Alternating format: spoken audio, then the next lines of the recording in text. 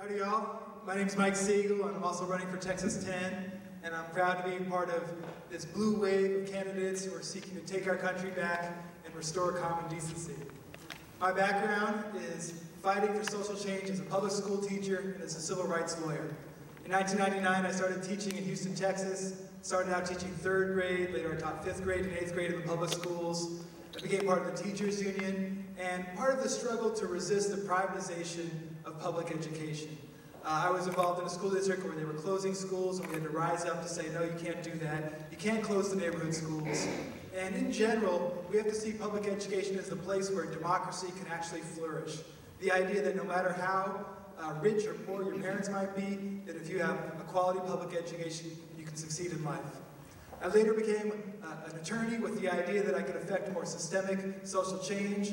I worked as a plaintiff's side civil rights lawyer, representing women who suffer discrimination, whistleblowers who suffer retaliation, and now I'm a city attorney for the city of Austin, where a lot of my cases involve suing the governor on behalf of the city, fighting for local control, and in particular I'm the lead attorney in the lawsuit against the state to protect our immigrant communities and invalidate Senate Bill 4, this racist anti-immigrant law they passed last year. And my background as a fighter would be very useful in this struggle because, as we know, it's a very hostile political environment that we're in right now. And my campaign is about fighting for working people, seniors, students, teachers, all of us who are under attack right now. So I'm demanding a $15 minimum wage, Medicare for all.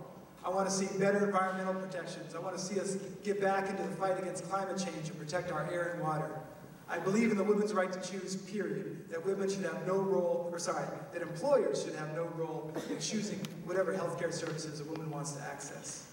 I believe in an open internet. I believe that we shouldn't have any sort of fast lane or slow lane that's going to benefit certain internet providers instead of others, because internet is where we can all get information. My campaign is based on challenging Mike McCall, who some of you might think, well, this district is so Republican that it's safe for him. But the problem is, this district is not safe for us.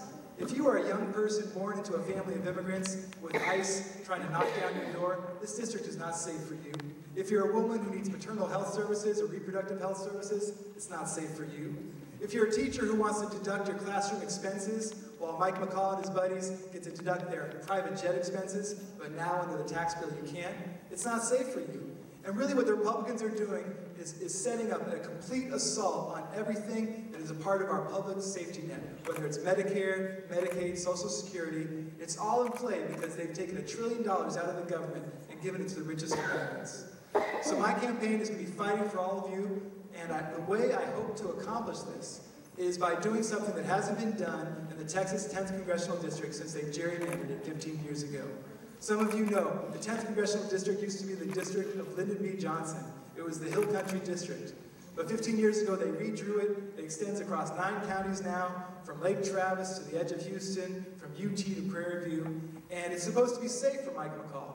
But the problem is, it's not going to be, well, the problem for him is, it's not safe for him if we actually get out there and knock on doors.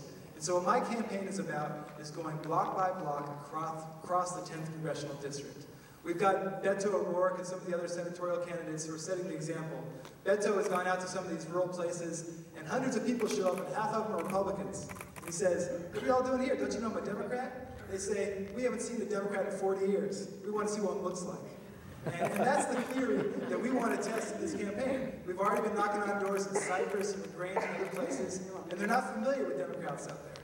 So we're going to roll up our sleeves, do the old-fashioned elbow grease kind of campaign. I'm lucky enough to be endorsed by every union between here and Houston. The Austin Central Labor Council, the Houston Labor Council, the Texas AFL-CIO, the local city and county workers union. And these folks, they know how to organize, they know how to work. I also have the support of grassroots groups, these indivisible chapters, and a lot of volunteers.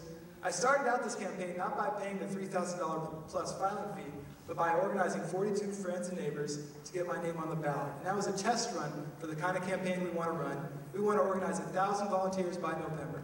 And that's how we really can take this district back. So thank you all for being here on this closed night, this very cold night. Thank you to the organizers for putting this together. It's a great opportunity. Thank you very much.